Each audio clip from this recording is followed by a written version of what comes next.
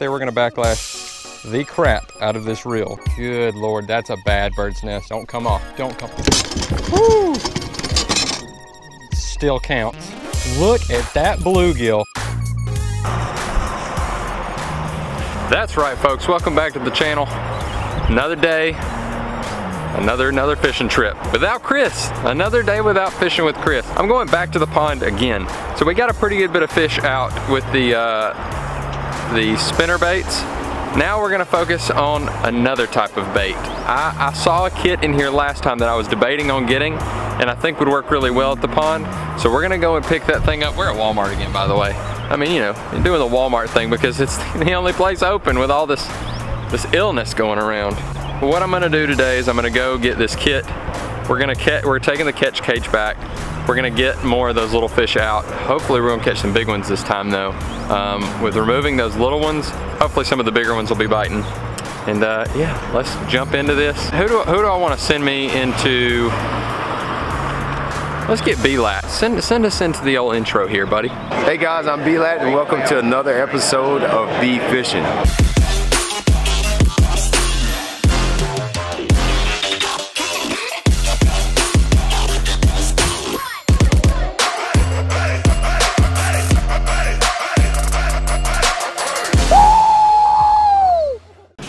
And just like that, we are back in another freaking Walmart.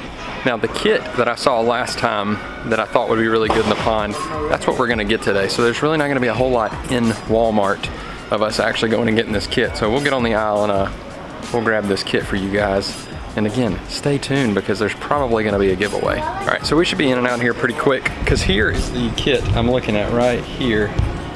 This guy right here. The classic kits. And let's go through these real quick. So we've got the bigger cranks, little cotton cordell cranks. Got a nice little topwater kit there. It's got a little popper. Looks like a little jitterbug and another little hula popper. That one's pretty nice. Maybe later on in the year for that one for sure. Then we've got these little bombers. And these all look to be the same. Well, this one's a little different. So this one's got like a little like fire tiger or a bigger like crawl crankbait, and then almost like a bass crankbait. Then over here, this is the same style of crankbaits, just in different colors. And we've got like a little chartreuse, kind of like baby bass, and we've got a little like shad color, and then I think that's virtually the same color as the other one we've got right there. The question comes to which one of these do we want? And it basically, they're pretty much the same except for that center one. And I think I want to go with the crawl. So this is the one we're going with today. We're gonna grab this crankbait kit and we're gonna go hit the pond. Here we go. So we're back at the pond and I've got my little bomber crankbait selection there. So the goal today is to catch 3 fish. However, I want to catch more than that because the same rules are in play the last time I was at the pond when I had those spinner baits. I want to get the little fish out of here. So we got 4 in that video. We are back again with the old catch cage. So we're gonna try to do it again. Now last video they were not really happy with the spinner baits. They weren't munching as good as I thought. We did get 4 in like an hour, but I was really hoping for more like 10. So what we're gonna do, instead of a spinnerbait bite, since we still don't have any wind today either, it's a beautiful day though, really is nice out. Since we don't have any wind today either, I'm going with the crankbait, which is the whole reason I said in the intro of the video, I saw him last time, I feel like I should have got him last time, I went with the spinnerbait. We were still able to accomplish the video because, well, we're just that dang good, aren't we? No, not really. We actually kind of suck. So, we're gonna use these crankbaits. I'm gonna tell you a little bit about them, a little bit of the reason why I think they're gonna work when we get out on the water. I'm gonna get the catch cage in the water, and let's tie these suckers on and get going, all right? All right, so I'm actually using a medium rod right there, a medium power rod. That's a medium heavy. I can get away with that one. The setups are pretty much the same. Those are both 6:3 to 1 gear ratio reels. They are the PC Fun Phantom X's. If you haven't already, you should check those things out.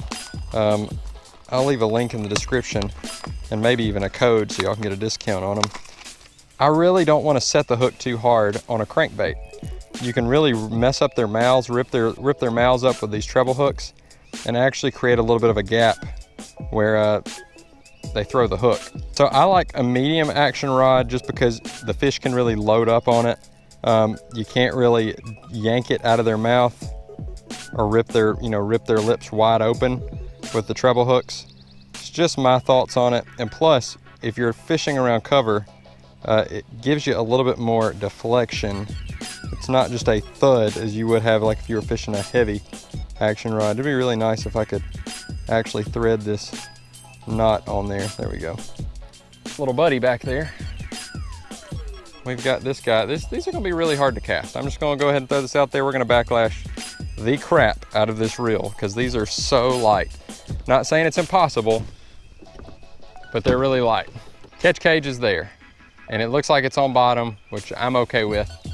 Let's get in the water and start catching some fish. All right, I don't know if I have said it this video or not, but this video is actually for a catch and cook for me.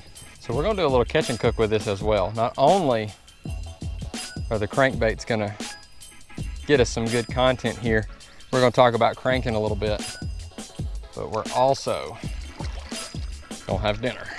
I'm gonna start off with the Fire Tiger, the little bomber 3F, which I think that 3F, if I had to guess, stands for 3 foot.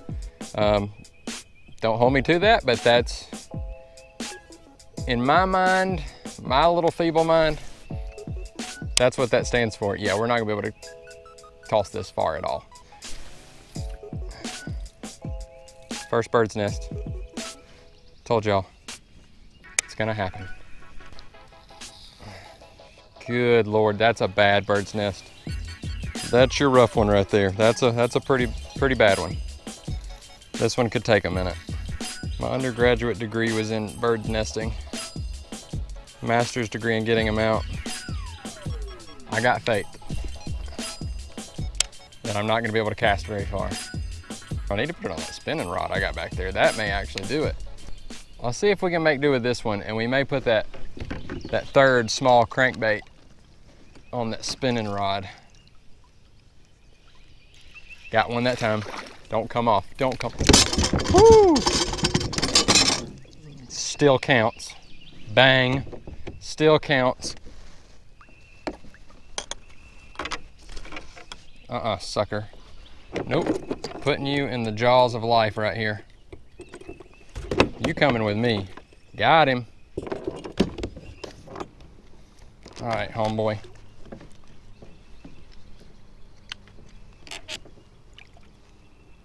Before we get back over there, we're gonna throw it on this guy. And this is what spinning tackle excels at. Sure, you can throw bigger baits on spinning tackle, absolutely. But these lighter setups really allow you to cast like a small little crank like this a lot further. I would say you're losing accuracy too, because typically when you throw a spinning setup, you lose accuracy. However, don't know if y'all saw the way I was having to cast that bait caster to get the crankbait where I wanted it, how far I wanted it.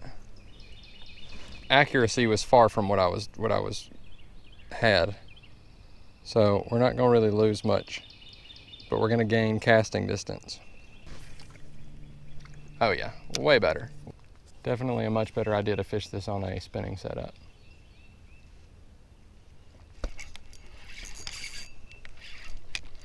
Plus it's just fun. I mean, listen to that. Oh, he's a decent sized bass.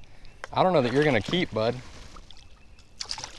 You choked it. Holy crap. No wonder you were pulling drag.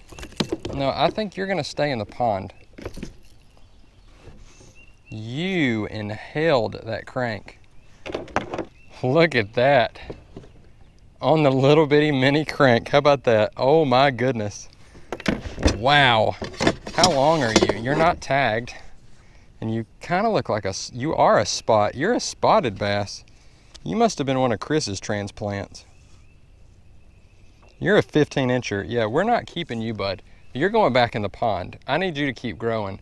Chris, one of your spotted bass lived. I said it wouldn't live, and look at that. It absolutely lived. All right, little spot friend. Yep, you ready? Boom, gone. Yes! On the little mini crank, that little like baby bass look to it, baby bass painted crank, that spotted bass. Spots are just so aggressive, and that's why it started pulling drag. I knew we had a decent fish when it started pulling drag, but I thought to myself, no, maybe it's just like a little one that's just fighting really hard, because those little ones can be aggressive too. But spots, oh my gosh, that was fun. Man, that was fun. All right, well, I guess on to the next. All right, so a 15-incher. He was at least a pound. So that's definitely not the guys we want to eat. We want, there's another big one just cruising right there. Are the big ones coming up now? Because I could get behind that. So now we've got all we've got left for this challenge is this little crawl style crankbait by Bomber. This is an F4, so it's a 4-foot diving crankbait. It's got a little more weight to it, and it's obviously a bigger crankbait. So you would think bigger fish, but don't be fooled. I've caught crappies on a Bandit 200 before, and that's about the same size. All right, so I've made it to the last bait in this challenge, and that means it's time to tell y'all what to do to win the giveaway. First things first, what I need you to do is hit the like button, and then while you're doing that, go over to the, I think it's the right, just a little bit, and down. And if that subscribe button is still red, turn it gray. And if the ding dong notifications aren't on, it's a little bell beside it, turn those on.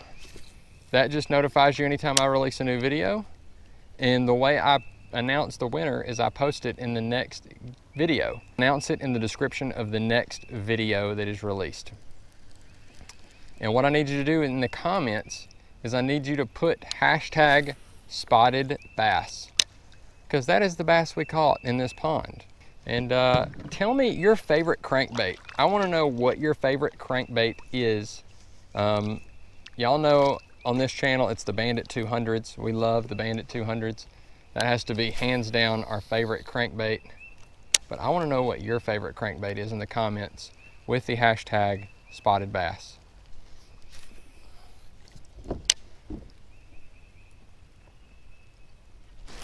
That's a decent fish. At least I think it's a decent fish. Nope. You've got to be kidding me. Look at this guy. Look at that bluegill. Holy crap. That is a dang bluegill. Oh my goodness. Holy crap. Can y'all believe that? Look at that bluegill. My goodness. Oh my goodness. You know what? He's a keeper. We're going to keep him, and we're going to take him back too.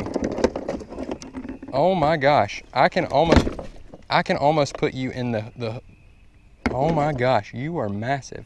Can you believe that? So the fish we just caught on this the bigger crankbait is a bluegill, and a massive one at that. I wonder if I can fit you through there. He is a very unhappy bluegill. He's a little unhappy. For this video, I guess we're done, but I want to go catch some more. I wanted to catch a bass on that crankbait. That's what I was after. I wanted to catch a bass on the crankbait. I'm calling it.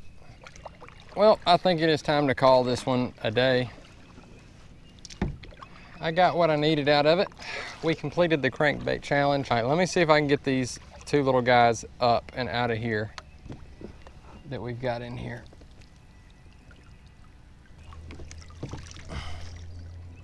Well, y'all may be surprised to know this. My bluegill escaped.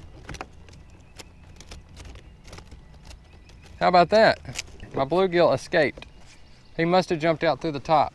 So you're telling me I came out here and fished for forever, and all I got's that little skinny guy that looks like me? If I was a bass, I'd be that bass right there. I got that skinny bass for this catch and cook. All right, folks, I'm tired. And my bluegill got away. It's a bummer. I'm gonna get home. We're gonna see if we can't fillet up this one little bass and give it a try. How about that? All right, folks, so we made it back to the house, and I have already got the little bass filleted up. I actually went back and got a second one off camera, caught a second one, and filleted it up as well. So we've actually got two bass filleted up in here. We've got a little Louisiana fish fry in the blue, you know, just your regular seasoned and crispy.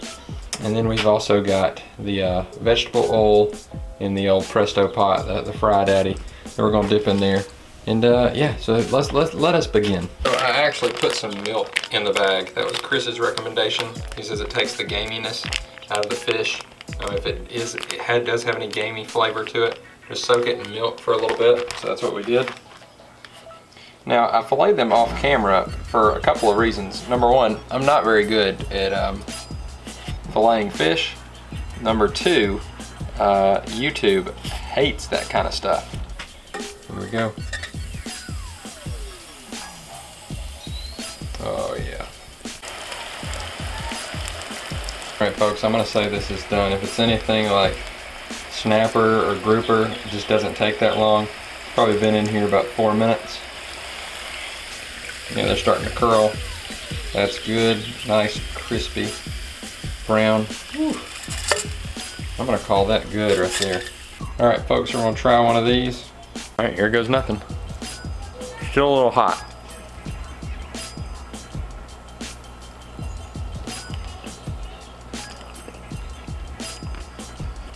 It's pretty good. Oh, I quite like that. That's gonna do it for today's video. I hope you guys enjoyed it. Just a little catch and cook. A lot of y'all want to see the catch and cooks. That's pretty tasty. All right, so I'm gonna get back to eating those, and we're gonna see y'all in the next one. If you like this, hit the like button. Leave a comment below on if y'all want to see any other catch and cooks like bluegill, crappie, whatever. Let me know in the comments. And yeah, as always, if you haven't already, hit the red subscribe button and turn it gray, and hit the ding dong notifications next to it if you want to be notified anytime I drop a new video. I believe this was a giveaway video as well, so if you want to win those cranks, you need to follow the instructions that were in the video, and we'll give away those cranks as well. That'll be in the next video in the description, so if you don't have the ding dong notifications on, you may miss it. And that's going to do it for today's video. I hope you guys enjoyed it. I am out. Later.